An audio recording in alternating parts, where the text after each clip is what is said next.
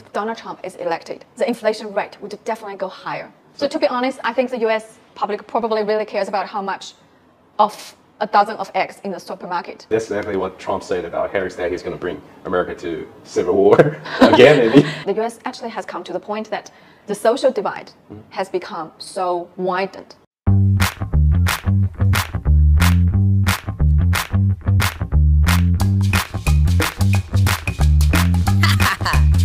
As we know, that U.S. debate has ended, and we were probably going to see the last debate before the election in November. And I believe many viewers have seen it through political shows and news about it. And today we want to talk about the U.S. election debate and the U.S. election from China's perspective, and go in depth into the impact of the current American political circumstances on the globe. And this is Base Debate. I'm Joe, and today I'm happy to invite Dr. Shen, Associate Professor from Central Universities. So firstly, I want to talk about that. It has been a while since the presidential debate. I just want to ask for your brief views on these two candidates. Yes. Well, I think Harris actually did a great job out of a lot of people's expectation. You can see that she was very well prepared. Yeah. And I think during the debate, she just used her tactics very well and presented a very young and very sort of democratic elite figure well. I think one of the tactics she used was that she used the endorsement very well. With every policy she puts out, she would say it was backed up by maybe Wharton School or backed up by the Nobel laureate prize owner. So anyway, she was very good at presenting her argument. However, at some point, she shows her nervousness, of course, because when she was vice president of the United States, she didn't have this much of exposure to the public as much as... She used to be a DA. Yes, she's a prosecutor. But I think with this sort of amount of public exposure, of course, she's a lot more than other politicians. But if you compare with Donald Trump, I think she's not that expertise and comfortable with the exposure. So we move to the Donald Trump part. I think... He's a veteran who has been like several presidential debates, whether it's in 2016 against Hillary, and now against Biden, and then against Harris. So he's much more experienced. So how about your view on him? Yes, I think he's definitely a lot more experienced as a candidate for presidential election. He also, I think in this debate particularly, I think he was provoked actually by Harris. So she knows how to provoke him. Let's move to the Donald Trump part. I think he is definitely still very good at using his mega rhetorical. Whenever he's attacked or whenever he felt a little bit disadvantaged, he'll put out his mega rhetorical. And I think he plays out the nationalism very well as well. So you mentioned about the debate, and what comes interesting to me that right after the debate, Trump posted on social media, says that he declined the Harris proposal for another debate. And it seems like Fox, which is kind of leading right on the political spectrum, has said that Harris has performed well in the presidential debate. I just want to know why Trump declined to have another debate with Harris. I think let's talk about first why Harris would want to have a debate. For Harris and her team, they definitely believed that they make a comeback compared with the previous one Biden had with Donald Trump. And of course, I think the reason why Trump doesn't have another debate is that I think a lot of even the right-wing media, like Fox News, which is a very right-wing media of the United States, said that he didn't perform as well as Harris. And also, I think with the sort of the very specific part of voters that Trump wants to attract, TV debate may not be the best way. So he wins the consent polls, probably chose not to have another debate. So I think that's the reason why. Okay. So let's talk about the coffee problem, which has always been the biggest or one of the major problems, whether it's in the U.S. or around the globe. Everybody, as we know, that the world economy is not going well right now. And over the past few years, the inflation problem has already been a really major problem since the pandemic, or between the pandemic. And I have data here. In 21, it's 4.7%. The 22 is 8%, and 23 is 4.1. It slows down a little bit, but it still has this high peak because we know that maybe 2% to 3% is kind of the ideal spectrum for inflation. So I just wonder what is status quo about the economic problems in the United States, and who is better to solve the inflation problem in the U.S. If Donald Trump is elected, the inflation rate would definitely go higher. As he was elected 8 years ago, he waged a trade war and imposed very high tax on imported goods, not just to China, as well as to his allies. Whoever he thinks that the U.S. was in a disadvantaged position, if he puts 20% of the import tax on the goods, of course the price in the States market will go high. So inflation rate won't come. So the cost will actually go to the customer. Exactly, will go to especially the middle class people. Yes, and supply chains. I think that's why Harris has emphasized a lot about the middle class, trying to alleviate the burden on middle class families, right? Exactly. I think if the Republican is elected, the inflation rate wouldn't be better than this stage. And also, I think there's another issue that we can't overlook the fact that whoever is elected, they have to have the control of the two houses. So to be able to impose taxes or change the tax of the United States, you have to have the support from Senate and the House of Representatives. So you need to have the whole Congress to be able to actually tackle the inflation rate. So I think that means bipartisanship, the consensus of the bipartisanship is very key to solve the inflation rate. And the third thing about the economy is that I wonder what exactly are the relationship between the US and China. Okay, I think I'll put it in a very short way. I think in midterm, it depends on each country's own economy growth engine. So I think the US and China's economy depends on their own driving engine of its industries. So of course, they're very intertwined in terms of trade, but they're also very different countries with very different systems. And I think in the long run, the inflation rate of the US wouldn't change much about China's economy at all, which depreciated by approximately 4% against the dollar over the past year. And of course, a weaker yuan makes China exports cheaper, but also increases the cost of importing raw materials and servicing foreign debt. And also on the supply chain side, US inflation has contributed to rising global commodity prices. But I think in the middle run, in the midterm, I think it depends on China and the US economy's driving engine, their own industry growth. So in the long run, I think it wouldn't have that much effect on China at all. And according to my observation, that the frequency of the word China that's being mentioned in this presidential debate has declined a lot compared to the last few debates, whether Trump versus Biden or Trump's debates 8 years ago in 2016. That's China, China, China all the time, right? China, China, China, China, China, China, China, China. So based on my impression that there are only like chips or tariffs, that's certain topics related to China, but the frequency has kind of declined. So does that show that maybe the internal or domestic problems of U.S., like the economy, the immigrants, the abuse of drugs, or gun violence, has become the major contradictions that maybe has made U.S. ignore the problem of China? Or should China be vigilant towards this kind of phenomenon? I think it's definitely a very good thing. That means the U.S. politician is paying attention to their own problems instead of blaming it on China. And I think the U.S. is prioritizing its own domestic issues, such as the gun violence and economy inflation rates. Those are actually the issues that the U.S. has of its own, and it's not caused by any other country. And in terms of the foreign policy the U.S. has towards China, I think if the Democrats is elected, it definitely would put more effort into building their allies. And of course, the Washington has already reached the consensus that China is a strategic competitor of the United States. It's not going to change. So, but at the moment, I think in the presidential election, you wouldn't have they wouldn't put more energy into making that clear anymore. So to be honest, I think the U.S. public probably really cares about how much of a dozen of eggs in the supermarket, rather than the U.S. would actually, to interfere with another country's business. So also they would probably care if they will be able to carry abortion. So a lot of the media in the U.S. has said that the U.S. has come to the crossroad that determines maybe the future of the United States. I just want to know that since Trump has appeared to the audience as the unorthodox candidates, and I just want to know whether the establishment will actually gain America back at this battlefield. Yes, and I think, of course, it is actually widely agreed by a lot of the U.S. Media elites that U.S. is at the most divided point of their history since the Civil War. Oh yeah, that's exactly what Trump said about Harris, that he's going to bring America to civil war again, maybe. But I think, especially with you can see the gunshot that the Trump experienced, it is actually quite a very dramatic and a very fierce outburst of the society. See something that said, take a look at what happened.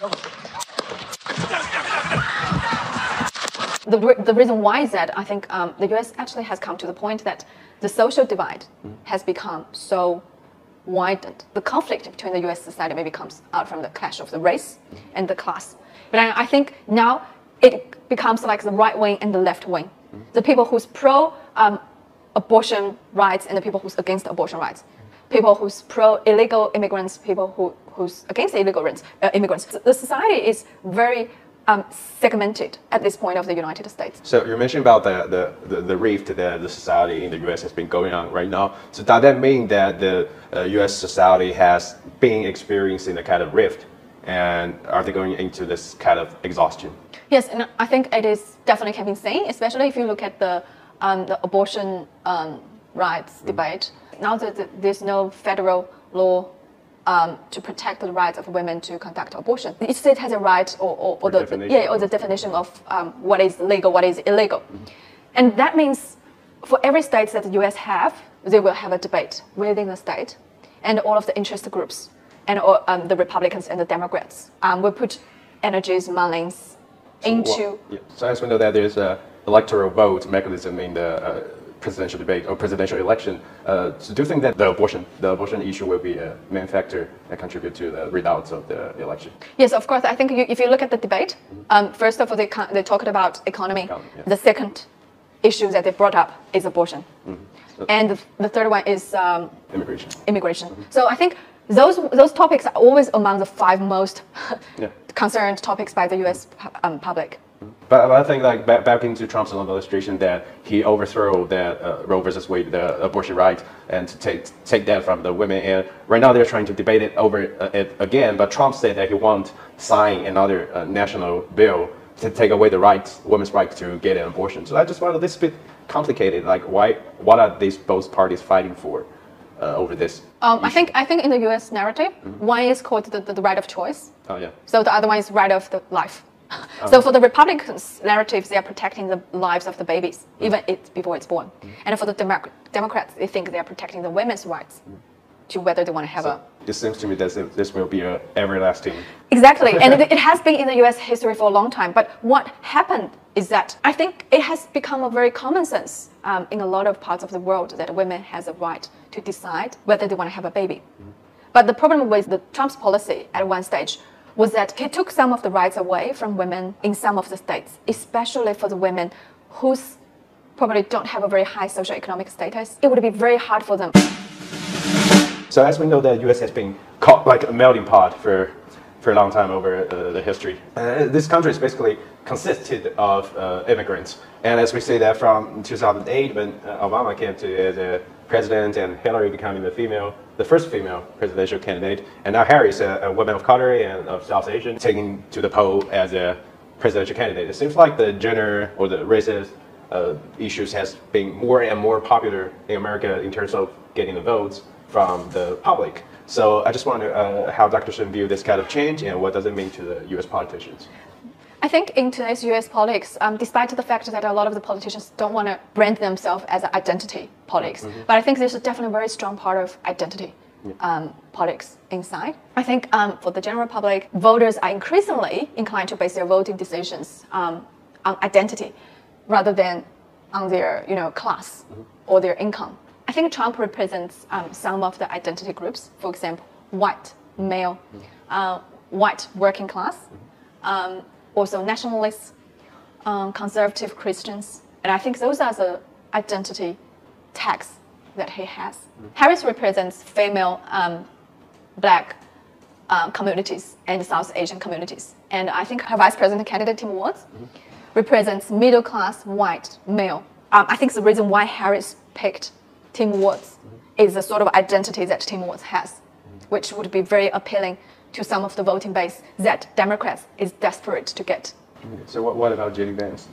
I remember last time you told me that you were reading his book, The Hillbilly? Hillbilly, yes. Yeah. I think that book is actually a good book to read and to understand the sort of the life of the Rust Belt. They sort of felt very left out by the globalization and by the politicians.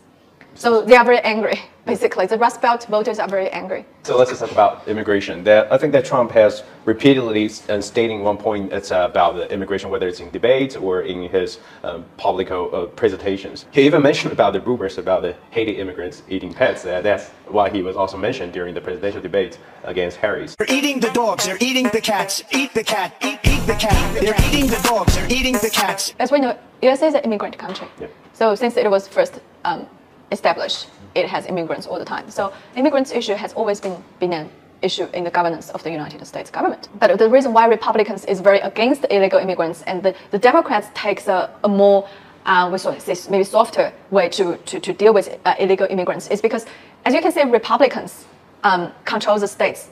A lot of them have a very high population in agriculture and in working labor. Yeah. Whereas Democrats, the states that is controlled by Democrats, also are relatively higher educated and have a higher socioeconomic status, such as California, New York. But if you look at the Florida and all those concentrated states, they're all against illegal immigrants because their belief is that the illegal immigrants takes away their job. And also we know that the Democrats is, of course, more focused, has values on diversity, on multiculturalism, whereas the Republican is more conservative. So, of course, those cultural values divides their attitude towards immigrants. And of course, the war, the trying to build the war in the U.S.-Mexico border. Trump is building the war again, right? Yeah, he is, but it's not going to help. That's a very extreme way of tackling U.S. illegal immigrants because it's not going to help. You can't build actually a solid wall across a border of thousands of kilometers. Yeah. But it's very costly. Yeah. Costing, and it's not just. I think it's just not forcible. And it's not. It's not working. Yeah, it's not going to work. But Trump has been using that tactic to attract those voters. Oh, yeah. It's kind of psychological. Exactly, and I think he's attracting those very radical ones. Yeah. Those people who has a very radical and strong attitude towards the. Because it seems to me that bring me kind of idea is that the reason that the American had civil war back into the 80s is that the use of economic tools has changed because by that time the South part used slaves with slaves as their economic resources, while the North side used industrial things to boost their economy. So the different ways of applying to economic progress has resulted in the final civil war because the unbalanced development and thus the differentiating of their idealism that caused to the civil war. I think that's maybe the same reason right now. It's because the middle side or the lower income side, their economic tools was taken away by some other countries like China or Mexico. But the California or New York, they have more high technology economic tools to help them progress. I think you made a very good point, actually. I think I just read that maybe last week. I think it's actually a very good point. I think the reason why, for general public to have a very strong attitude towards the illegal immigrants is probably because of the economy reason. Yes. The fear of job loss, right? Yeah. In terms of the violence and the crimes, I think maybe in some parts of the states, but not in all of the states. The United States has let the Middle East get totally out of control. Really bad things are happening, all easily within our power to stop. We have to fix our country. We have to bring peace. Our nation is in dire trouble. I will fix it. Since we mentioned about the region conflict, the first question I want to ask is about the Ukraine-Russia conflict. Trump said that if he was reelected, he could end the conflict in just 24 hours, and he accused the Biden administration of doing nothing and let a war going on for another 3 years. So I just want to, if Trump comes in, can he really solve the conflict in 24 hours? I don't think so. Or can he solve it in a short time? But I think no. With Trump's, I think what he's saying is that he wants to end the conflict in a as much as possible. Yeah. Whereas he criticizes Biden is waging a World War III. Yeah. So I think for the Trump, when we're talking about him, he just wanted to stop the aid, not to the Ukraine. So I think if when Trump's in administration, he probably will end the conflict or will deduct the sort of aid that goes to Ukraine. It seems to me the debate that Harris or Biden administration have always focused on the alliance policies. She supported Israel, she supported NATO, she supported Ukraine. But when it comes to Trump, Trump says, "Oh, okay, American first. I want to cut all the aids if it's not in my interest." Is that how it works? Yeah, exactly. That's actually that has been the tradition of the two parties for a very long time. So Democrats is more internationalism, and they place a focus on their allies. But when Trump was in administration, he withdrawn pretty much from all of those allies network. Yeah. So because he thinks those are all the burdens to the U.S. I think that is more of Democrats is definitely more culturally or value based when it comes to a party. As you can see, the voting base is from different ethnic background. So, of course, I think when it comes to foreign policy, Democrats is more into the sort of allies. They believe that the allies would reinforce the U.S. hegemony. For the Republicans, especially for Trump, he doesn't buy that at all. I think for Trump personally, he believes isolation, and I think he has that sort of a mindset, and everything can be exchanged. So friends and allies, he thinks a lot of things is negotiable. And the second regional conflict is a Palestinian-Israeli conflict. And Trump also said in the debate that if he was the president, the conflict won't happen. But he tried to depict Harris as a person who hated Israel and Arab. And he also said that if Harris was elected, that Israel won't be existed in 2 years. But we also know the fact that in 2017 that Trump actually acknowledged the Jerusalem as a capital of Israel and moved the embassy from Tel Aviv to Jerusalem. Last month, I also took an action endorsed unanimously by the U.S. Senate. I recognized Jerusalem as the capital of Israel. And that's also incited the Hamas. So in terms of the political interest, I just want to know what kind of political interest do both parties stand down on Palestinian-Israel issues? I think, first of all, I would like to make a very clear point is that U.S. bipartisan support for the Israel. So there's a bipartisan support of Israel. It's consensus. Yeah, it's consensus. The only difference between the Democrats and the Republicans is that I think, especially with the Palestinian issue, is that Democrats, of course, supports the Israel to take out the Hamas, but at the same time, they wanted some humanitarian support for the Palestinian people, whereas Republicans take a more strong stance. So I think that's the difference between the two parties, but in essence, they're the same. So my last question is, will Dr. Shen give us the prediction? Because we know that the poll before the ABC debate, the actual approval ratings is kind of neck to neck. So maybe this is the last presidential debate before November's election. So can you give us a maybe small prediction of who's going to win? Well, first of all, I think it's a very dangerous thing to do any predictions for any international relations researcher. But I would like to say that I think the US is at a crossroads point.